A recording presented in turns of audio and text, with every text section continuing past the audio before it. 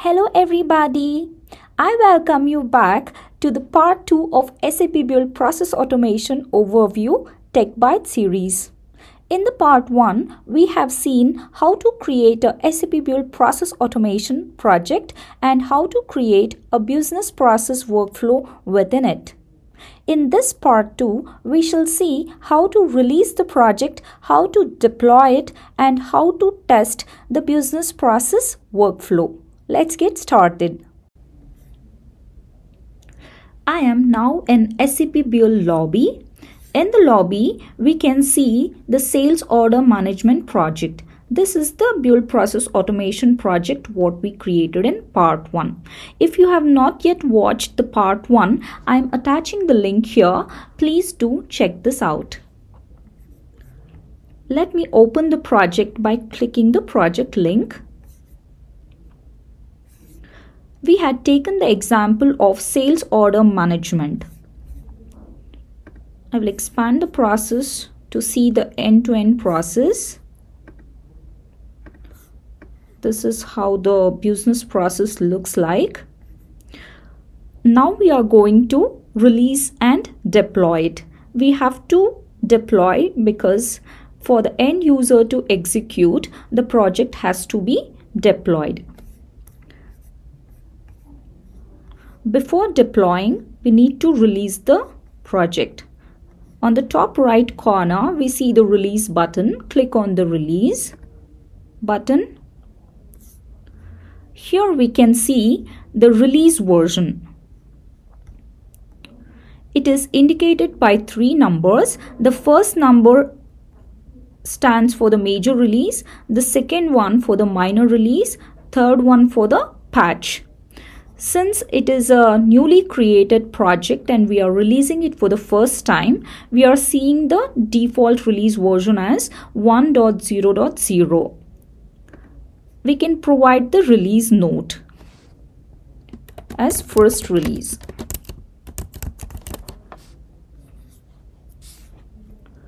And click on the release button.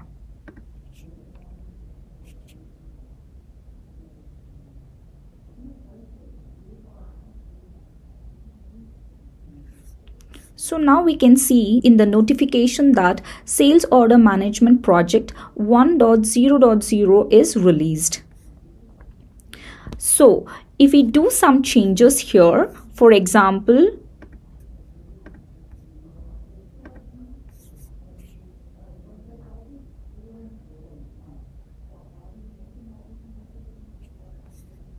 I'm doing a very minor change. Say I'm changing the details D from capital D to small d and then saving it.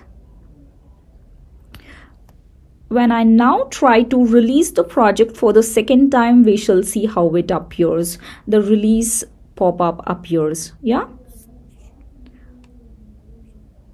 Now we can see, since we are releasing it for the second time, we have different options here depending on the significance of the change we have done. The third option is for significant changes. If you have used the newly released feature of SAP Build Process Automation and then enhance the process, then we have to choose the third. Then we have to choose the significant change option.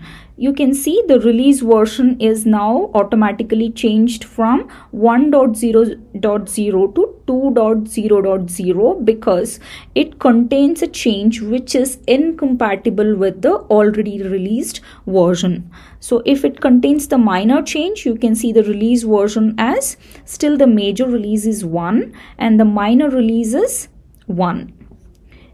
Since the changes what I have done right now is only a patch kind of change, I can choose this one. So you can see the release version is 1.0.1. 1 is the patch version. This I'm going to release again. Yeah.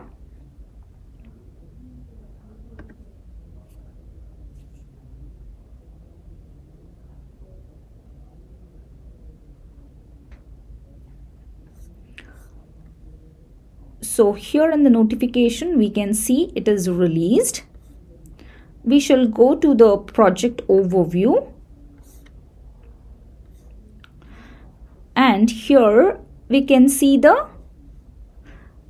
status of the project. Editable means it is the draft version. We can already see the released versions from the drop down here. It's we have now 2 released versions. 1.0.1 is the version which we would like to deploy and execute.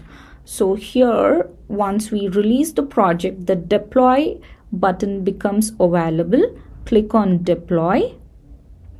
We need to choose the environment. Environment is nothing but the runtime environment in which the process will be executed by the end users. We can choose public environment. There are 2 options in the environment, a shared environment and a public environment. This can be configured by the Build Process Automation admin in the control tower, which we will be showing in the future Tech Byte series. So now select the environment as public environment. Means public means it can be accessed by all the users which are present in this sub account. And we click on deploy. Now we can see the status has changed from released to deployed, and the project is active. Okay, now we shall see how to execute or run this process. We shall click on the sales order handling process and click on the trigger. Since this is the version which is deployed, we can see a public link. This is the URL which becomes available once we deploy the project. This link can also be embedded as a tile in the SAP Build Work Zone Standard Edition or SAP Launchpad service. Yeah. Now I will be choosing the form link which can be executed directly from the browser. We can just copy this link, copy to the clipboard, and we'll open a new tab and paste the URL and execute it.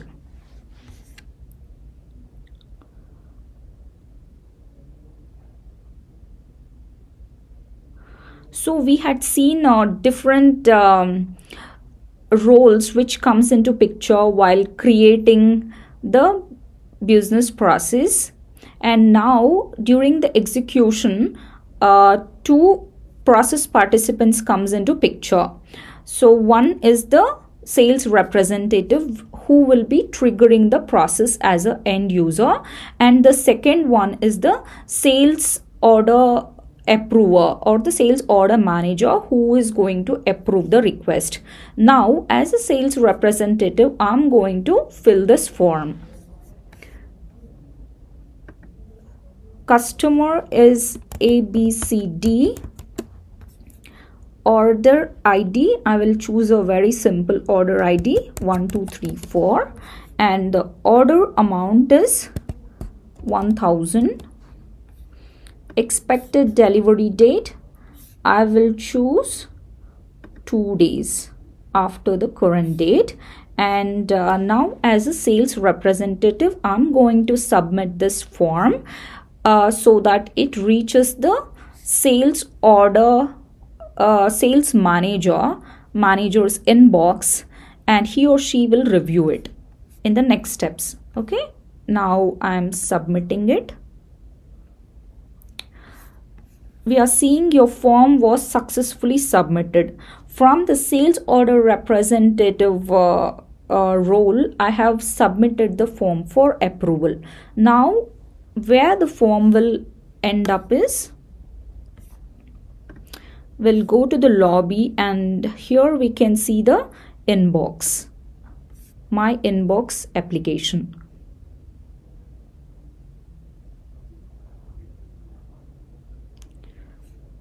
I had given the process started by as both the sales representative email ID as well as the sales manager. Yeah.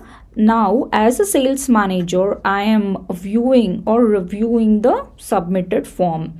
We have the customer ABCD, order ID, order amount is 1000 and expected date is 18th. Today is 16th and expected delivery date is 18th. So this order can be fulfilled. So I can say this order can be fulfilled, and I will approve it. I have two options, either I can approve or reject. I will approve it. So once I approve, a confirmation notification will be sent to the sales representative. Okay, once I approve as a manager, when I refresh again, now I am seeing this confirm notification as a sales representative saying your sales order has been confirmed. Congrats. And now I will submit this acknowledgement. Now, as a process participant, we have done the job. Now the process administrator, like who will monitor the process performance and all those things, where this person or persona can access the business process instances is from the lobby. We need to go to monitoring. Here, click on the process and workflow instances, and from the project list we can select the project name, sales order management project. Also, we need to change the status. Now, since we have completed the process, we have to select this completed so that it comes up here. The sales order handling process was triggered and also completed. We can see here. We can see when it was started, who started it, and the released version, the instance ID, the environment, all the key attributes can be viewed here, and also the process execution log can be seen here. Like we have to see it from down up here. The process was started by me, and the task went to the sales order manager, and the sales order manager approved the task, and then it came to the sales representative as a confirmation notification, and the confirmation notification is accepted or completed by the sales rep, and then the instance completion is successful. The context, we can see all the data submitted here. Yeah. So this is the start of the event with these are the attributes with which we triggered the process. And for the sales order approval form, these were the parameters passed. Yeah, and then the process got executed. This is the way how we release, deploy, and test if the process is working as expected. I hope you have enjoyed the part 2 and found it helpful. If you have any questions, do post it in the comment. We will address it. Thank you for watching.